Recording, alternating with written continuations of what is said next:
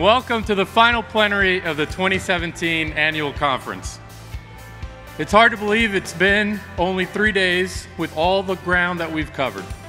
We've listened to each other, learned from each other, and through that dialogue, we've become more connected as human beings. We need to move an agenda. We need to empower people and help people understand they do have the power to make change, but use our resources to get that done. Philanthropists could recognize that what these communities very often need is not blame and not judgment, but a real understanding of the complex and multi-generational ways in which these issues replicate themselves. Then they can make a very positive difference. I would beg of all of you here to democratize that knowledge about how you get stuff done. It's not just the money down, but it's sort of, are you willing to risk your ideological purity about how you approach this stuff? Safe travels, everybody. I hope we have done a little bit to feed your spirit, and I hope you'll leave remembering reasons for hope.